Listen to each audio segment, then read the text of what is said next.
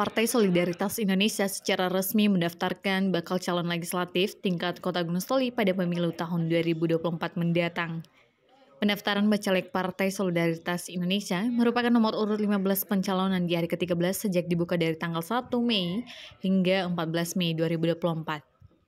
Pantauan Prawira News, rombongan Partai Solidaritas Indonesia yang dipimpin oleh Ketua DPD PSI Kota Gunung Soli Markus KID Hulu tiba di kantor KPU Kota Gunung Soli, Desa Dahana Tabelahu, Kecamatan Gunung Soli pada hari Sabtu 13 Mei 2023 sekitar pukul 15.40 waktu Indonesia Barat.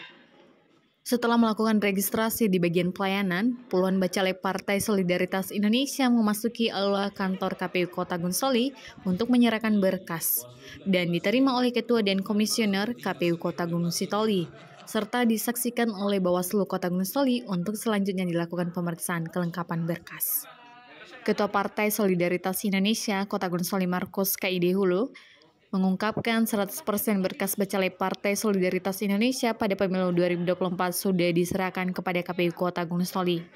Secara rinci, ia sebutkan berkas bacalek yang sudah diserahkan itu, yakni daerah pemilihan Dapil 1 meliputi Kecamatan Gunung Soli sebanyak 11 orang, Dapil 2 6 orang, meliputi Kecamatan Gunung Soli Idanoi, Kecamatan Gunung Soli Selatan, dan Kecamatan Gunung Soli Barat sebanyak 9 orang.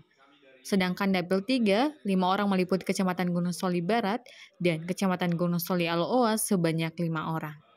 Kami dari Partai Solidaritas Indonesia Kota Gunung Soli, nama saya Markus Kahulu, nomor urut 15 Partai Solidaritas Indonesia secara nasional.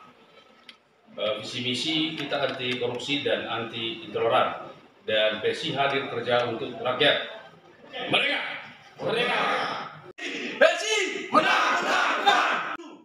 Dari Kota Gunung Soli, Arni Sebo melaporkan untuk Prawira News.